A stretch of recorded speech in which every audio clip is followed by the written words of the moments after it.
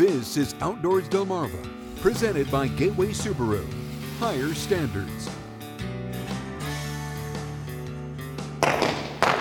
To regular viewers of the show, the Holly Grove Archery Team needs no introduction.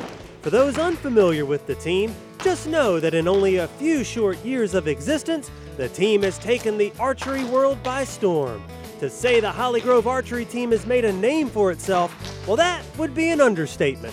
And they stay busy even during summer break. Well, this summer we practiced for the Outdoor World Tournament, the IBO 3D World Tournament for the NAS, and that was in West Virginia, Snowshoe Ski Resort. Well, we went to Worlds in West Virginia, and we won as the elementary team again. So we kind of like defended our title. Elementary ended up winning first place, which is 2 years in a row.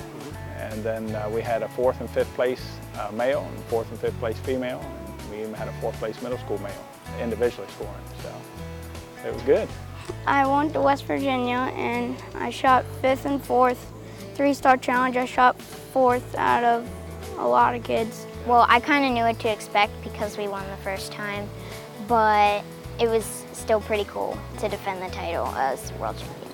That's right, the team was back again for the 2018 NASC IBO World Outdoor 3D Challenge, this year in Snowshoe, West Virginia, and the elementary team won again.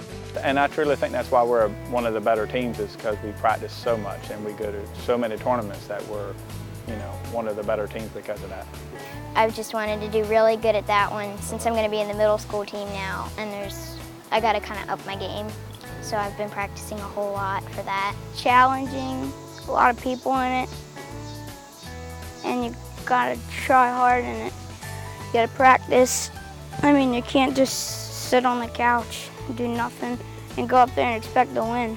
Since I was little, I've been hunting and I've always wanted to shoot bows, but I never got the chance.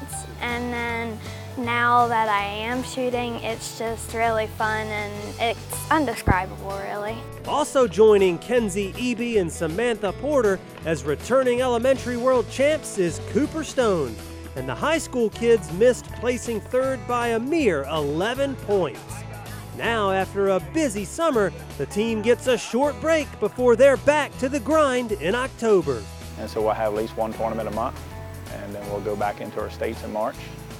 And then hopefully back into May, we'll be back in Kentucky, and then right on out through there. So we think it's common knowledge that the Holly Grove Archery Team is a force to be reckoned with, thanks to lots of hard work and plenty of talent. Get outdoors, Delmarva! Coming up next, see why Dover International Speedway is the place to be for high-speed action and thrills.